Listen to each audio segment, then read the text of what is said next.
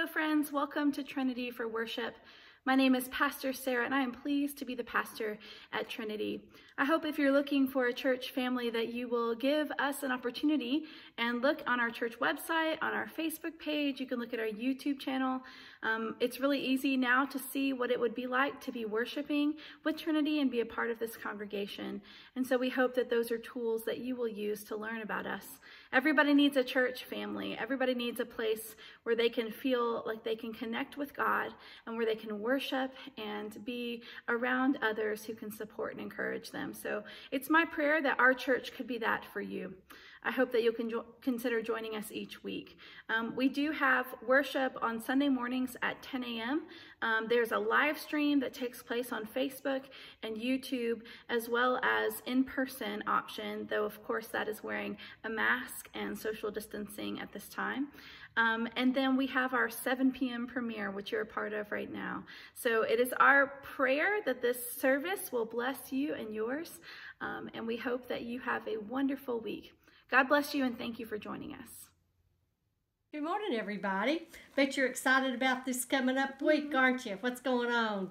Spring break. Spring break, and I bet a lot of you all have plans for spring break. If you're not in school, though, that's no big deal. But if you are in school or have brothers or sisters in school, it's going to be spring break week. So today's scripture comes from the book of Ephesians. And Paul wrote many letters to different churches. And one of the churches he wrote to was a church in Ephesus. And that's where our scripture lesson comes from today. And I'm going to read Ephesians 2:10. And it says, "For we are God's masterpiece. He has created us anew in Christ so that we can do the good things he has planned for us long ago." Haley, did you know that you are a masterpiece? Mm-hmm. A masterpiece is something that's unique, something very, very special, usually one of a kind. Are you one of a kind? Mm-hmm. Aren't you? There's nobody just like you, are there? God created all of us to be his masterpiece. That's what the Bible says. But he created us different, didn't he? Some of us are tall, some of us are short, some of us have green eyes like me, some have blue eyes like you. And you know what? Even God created a masterpiece in identical twins, but they're different, aren't they? There's no two people just alike. And that's the way God planned it. God planned for his masterpiece to all look different. And also God planned for us to have talents and gifts. God wants us to use those talents and gifts, and some of us have different talents and gifts. Some of us like to talk, like me. Some people don't like to talk. They like to be quiet. But God has given all of us different gifts and talents, and the scripture says that he created us to do the good things he planned for us long ago. Did you know that God planned for you before you were ever born? He knew what you were going to look like, and he knew the gifts and talents that you were going to have. And there was a quote that Dr. Seuss said that I really, really like, and it says, "Today you are you, that is truer than true.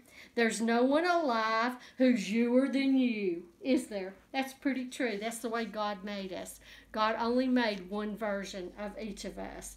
And God created us to do good works. And as believers, we serve Jesus by using the gifts and talents that he gave us to do the good works that we were meant to do. And I hope you are doing that. I hope, Hadley, you're sharing your good works and your talents with others when we share in the children's message. And as we get back to worship and Sunday school, I hope you'll share some other gifts and talents that God has given you, and for you, all others too. We know that God is faithful, and he's going to complete the work in our lives if we believe in him. If we believe in God, he will complete the work that he has planned for us. And remember, you're God's masterpiece, just the way you are. That's the way God planned you. God made you his masterpiece. You're special and unique, and God loves every one of us. Let's pray. Dear God, thank you for making us your masterpiece, special and unique. Thank you for loving us and giving us our gifts and talents. Help us to do good works for you. We know we are saved by your grace, and when we believe, we will have eternal life with you. Amen. Boys and girls, have a fun week, but please be safe. See you next week. Ephesians chapter 2, verses 1 through 10. As for you, you were dead in your transgressions and sins, in which you used to live when you followed the ways of this world and of the ruler of the kingdom of the air, the spirit who is now at work in those who are disobedient.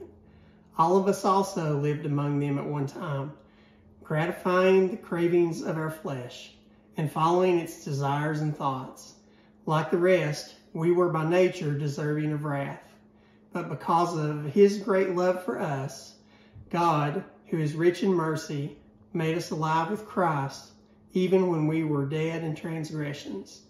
It is by grace you have been saved, and God raised you up with Christ and seated us with him in the heavenly realms in Jesus Christ, in order that the coming ages might show the incomparable riches of his grace expressed in his kindness to us in Christ Jesus. For it is by grace you have been saved through faith. And this is not from yourselves, it is the gift of God, not by works, so that no one can boast. For we are God's handiwork, created in Christ Jesus to do good works, which God prepared in advance for us to do. The word of God for the people of God.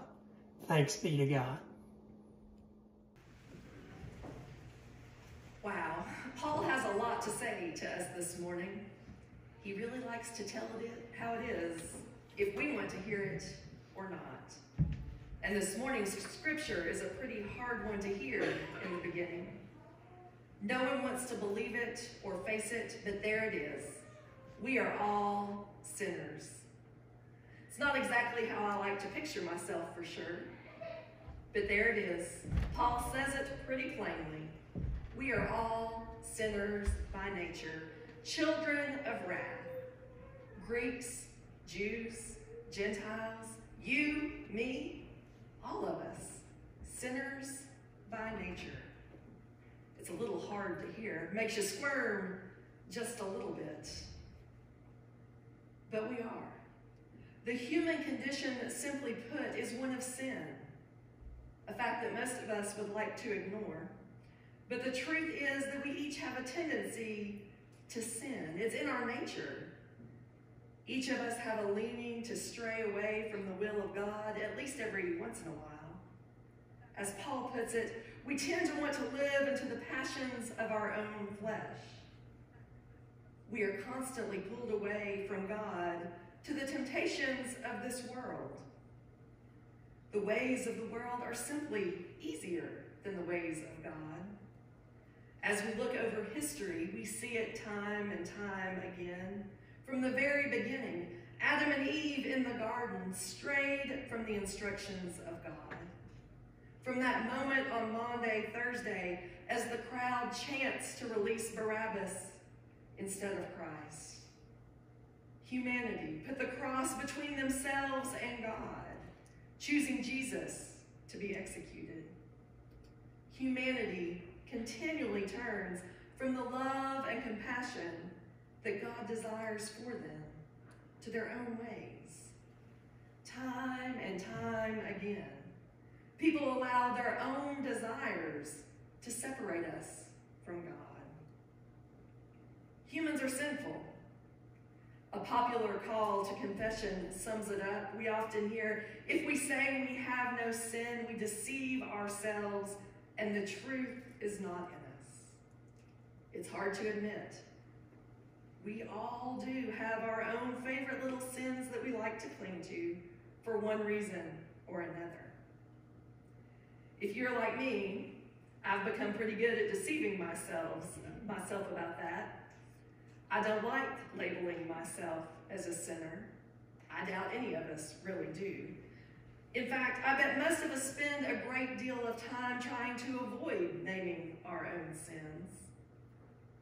It's pretty overwhelming and humbling to take that task on. So often, we only like to consider the big sins as the sins that we judge ourselves by. You know, murder, stealing, the biggies, they're pretty easy to avoid. Or perhaps we might even extend it out to the 10 Commandments, although those probably start to hit a little closer to home. That lying and gossiping can be a little tricky. We also sometimes like to add some sins to our own personal list to name in others, if we find it in the scripture or not, as long as it doesn't reflect any part of our own lives. But the truth is, if we expand the definition of sin to its most basic definition, we will all find ourselves sinful. Sin is anything that separates us from the love of God or love of neighbor. It becomes a lot harder to live without sin, for sure, under that definition. For Paul, sin is anything that prevents us from living into the fullness that God has called us to. For Paul, anything that separates us from God leads to death and darkness. Sin is anything that is slowly killing our souls, separating us from God, literally or figuratively. That's a pretty tough definition to let sink in. Anything that separates us from God. That means even good things can become sinful if we allow them to step between our relationship with neighbor or with God. I am a huge procrastinator. I don't want to be, but I am, and I know this. My family likes to joke that my house is never cleaner than when I have to prepare a sermon. Writing sermons tends to be something that doesn't really bring me great joy, and I can really procrastinate a long time with. Therefore, I will find anything to keep me from having to sit down and actually work on the sermon.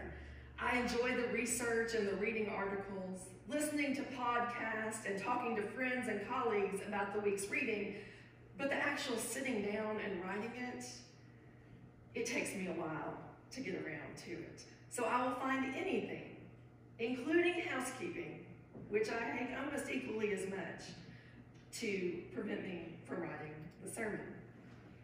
So needless to say, that I find all kinds of things that just have to be done right there in this moment. Laundry that just can't wait to be folded.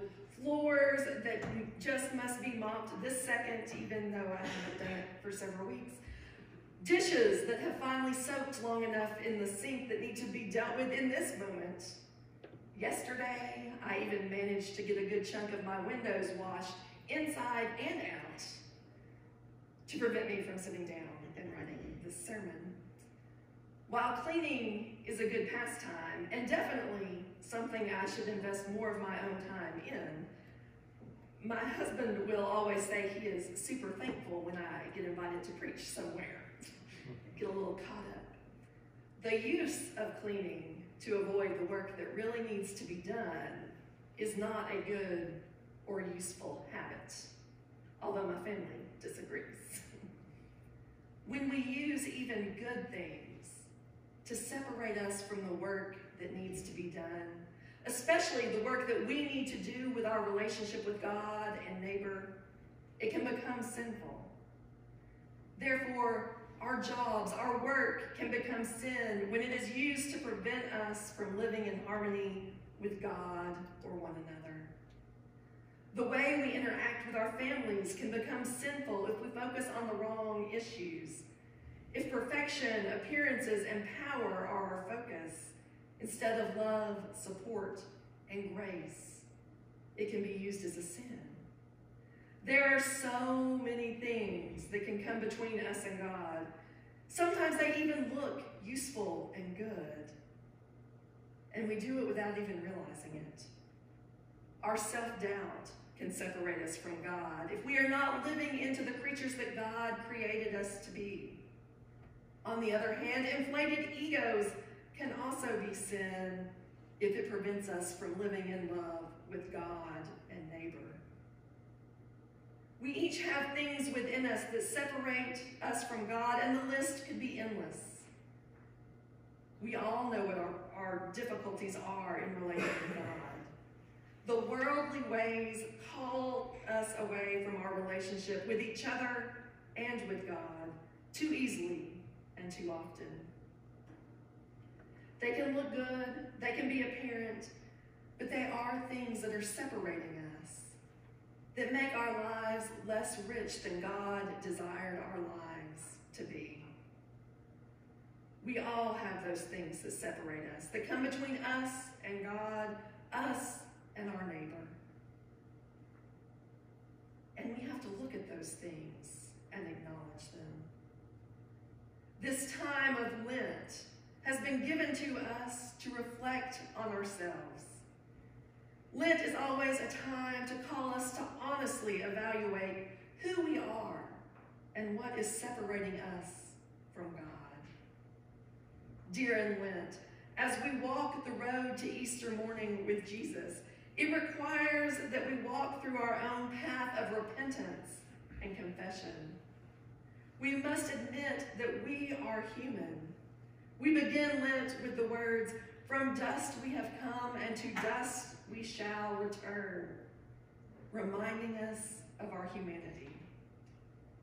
And in our humanity, none of us are without sin. For me, at least, there's something freeing in knowing that I am not alone in my sinful nature. We all are without sin. We each have something that is separating us from God despite our best efforts. In this time of Lent, we are called to look within and name those things that separate us from God, to confess those areas, and in so doing, make room for God's grace. That's the good news of this morning's scripture. We are not alone in our sinful nature, and even if we were, God still loves us. While we were sinners, God loved us. God is rich in mercy and great in love. God loved us so much that he sent his only son for our sake in our sinful nature, allowing him to die on the cross for us, raising him from the grave for us, that we might receive immeasurable riches of God's grace and kindness. While no one likes to admit their shortcomings, and it is a pretty painful process to go through, it is free. Freeing to let go of those things in us and around us that are slowly killing us. Freeing to let go of those things that separate us from the love of God, family, and neighbor. It's free to clean out those dark corners of our life and to let in God's light and love. That is what these 40 days of Lent are for. A little spring cleaning of our soul. As I was wiping down my windows this week, which has not been done, by the way, in, I would like to say 3 or 4 years, but it's probably like 5 or 6 years. As I washed the mud off the outside of my living room windows, the light poured in. God's grace shined through those windows and lightened the mood in our home. That's what this time is for. Letting God's light in, cleaning out those areas that are separating us from that light. God wants to break in and lighten up those corners. God wants to free us from the things that are separating us from God and causing us to feel like we are slowly dying. God wants to give us life. That is what God created us for. God wants to free us from all the things that separate us from God, in all that we have done, in thought, word, and deed. God wants to free us from those things that separate us, the actions of omission and commission that come between us and God. God desires life for all of us. When we open ourselves more fully to God's peace and mercy. When we look honestly inside ourselves to see what is indeed separating us from God, we will see that God is waiting there with open arms to let the light in, to let the love surround us. For it's us separating ourselves from God, not God separating himself from us. When we can name what is killing us and turn it over to a God who loves us, we find light and life in Christ. When we open ourselves to God's grace and mercy, when we embrace with realism our own sinful nature and embrace our brokenness, that is when we make room for healing and wholeness. So knowing that we are all in this together, each one of us holding on to our own separate forms of separation from God, each of us sinners, it gives us comfort and ability to name that sin. What separates you from God? What are you willing to move out of your way this Lenten season in order to move closer to God and to neighbor? What can you let go of? What habits are you using to divide instead of unite? What thoughts are you holding on to that separate you from the purpose that God made you for, to love God and neighbor? What old ideas are you holding on to that God just might be asking you to let go of, to make more room for love? What is killing you slowly that God wants to take from you so that you can make room for light, love, and mercy? Let it go and let God give you the light and life that God has prepared for you.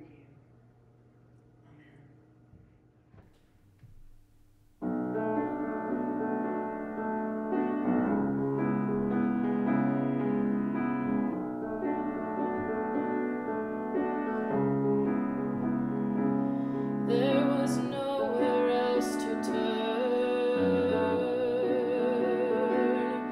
and nowhere else to go.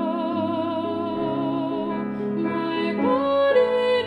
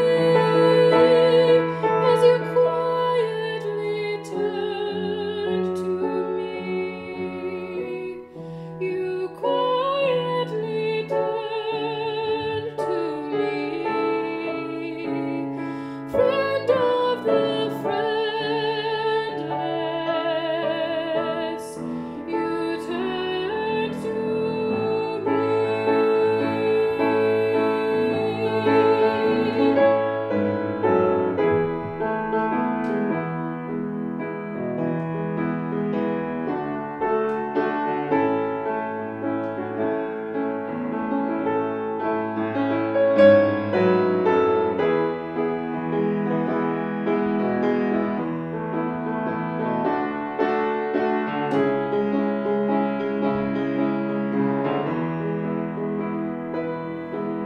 I know such perfect peace.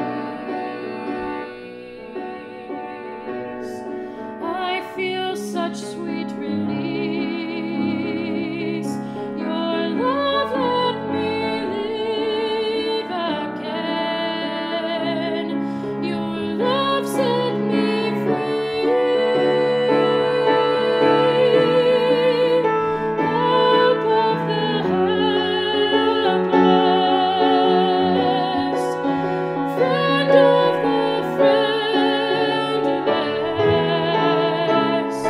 I quietly turned to you, and you turned to me.